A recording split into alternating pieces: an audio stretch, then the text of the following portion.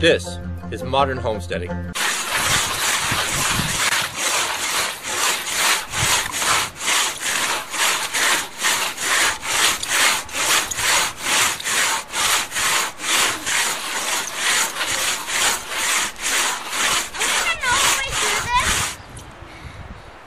You gonna have the strength to do it?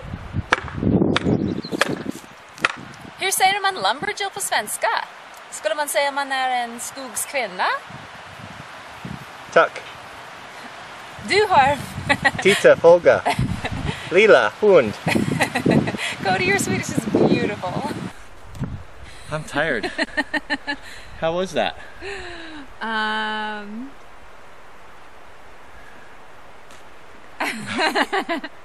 Was it exciting? Yeah, it's very exciting. I like it. That's the biggest tree that I've ever cut down with an axe. Well, it's only the second tree I've cut down with a crosscut saw, but it can be done. We had some problems with our technique at first, but towards the end we got a lot better. Yeah, and I've not really done this ever before, so he was. I've worked with a chainsaw. I just haven't worked with a crosscut saw. So. You have the courage of a lion. I'm so proud of you. That's scary. That's a scary thing, but you did really good and you hung in there, and I'm proud of you. It was fun, and I'm going to be so sore tomorrow. Well, the reason why we cut down this tree, it's right here adjacent to the corner of our garden and our orchard over here. It was such a big tree that it was providing shade for probably a third of our garden, and really affecting our growth. You know, we live in a high area anyway, so we need all the sun we can get. Our growing season's pretty short. So we hate to cut down the big trees, but this one here, we actually considered this for several years and then just made the decision today to do it. Yeah, and it wasn't a pretty tree. No. It didn't have character. But it'll be put to good use, because the nice thing about it is it's close to the shop, and there's more than enough timber in here to finish up the timber frame project. And so... Woohoo! I'm close enough you can bring me lunch. Yes. All right, well, the boys, Zachariah and Solomon, will be here pretty soon. We're starting up the Tuesday apprenticeship program again. We took a little break off in April. And I know just what I'll have them do today. Yeah. All right, we'll see you guys later. So just a quick look at the stump. This is a big tree. This is almost 3 foot across, and we did a really good job here, Mama. This has got. So the reason why I told you we drew that box on the side for you, this is our hinge wood. This is what controlled the tree. So it went exactly where we wanted it to go, and that's why I told we didn't want to cut through this. As soon as we cut through this, then the tree can go up, and it can barber chair and kick out and do all kinds of things. But this here holds it. And holds it till it goes down, and then these things pull out. You get to see the force of this, how that pulled out from so high up in the tree. But what a beautiful tree this is. Yeah, just lovely. Smells so nice. Another thing you guys may have noticed when I was chopping was that I used 2 different axes.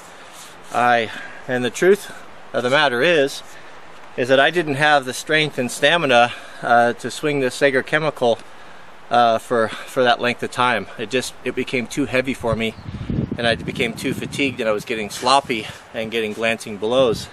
It just attests to the weakness of my body, you know, in relationship to doing this physical work. And so what I ended up doing was I grabbed this small artisan small cruiser axe.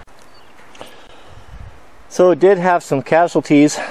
Broke the safety guard on Wanda and the crosscut saw. Actually, she was a little bit small for this tree at 6.5 feet, and we didn't have a lot of stroke, and I overpulled on Mrs. Wranglerstar and broke that off. So that's disappointing, but that's how you learn.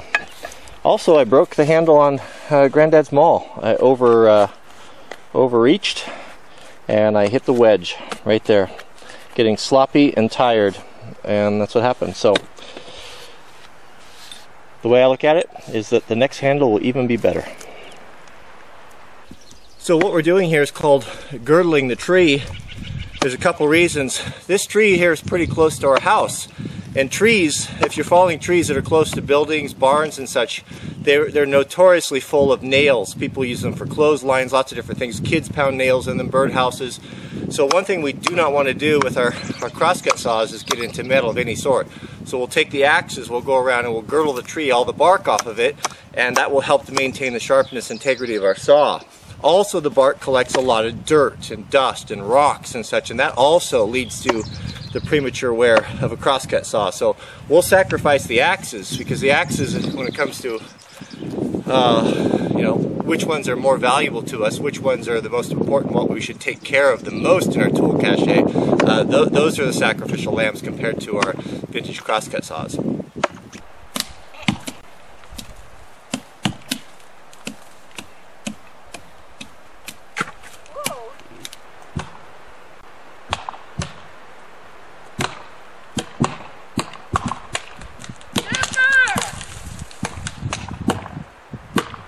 So Jack, I see that you've discarded your little hatchet and you've got my little forest axe now. You're getting stronger every day, getting bigger axes. Well, I still use mine, although with work like this, it's better. You don't hit your knuckles as much.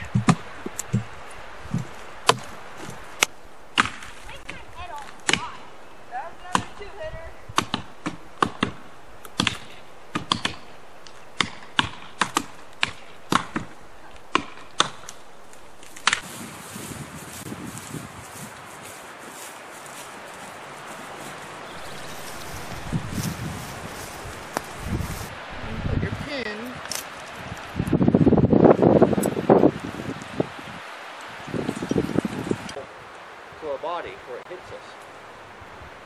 We don't pull like this. No, we stand alongside of it. And we go like this. Like this. And you don't push. You only pull. You let your partner pull. I pull, he pulls. So we're going to demonstrate. You guys have to Alright. Are you ready? Go. See the nice noodles coming out? These saws are short. See how we're not moving our body, we're just moving our arms? Jack, you like it?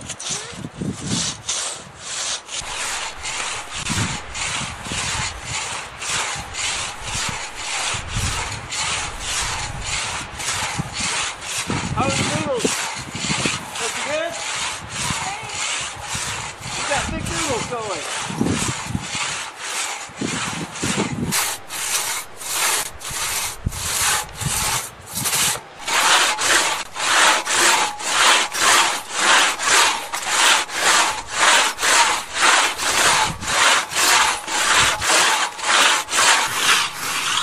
Come on, Wanda! Oh, that's better, huh?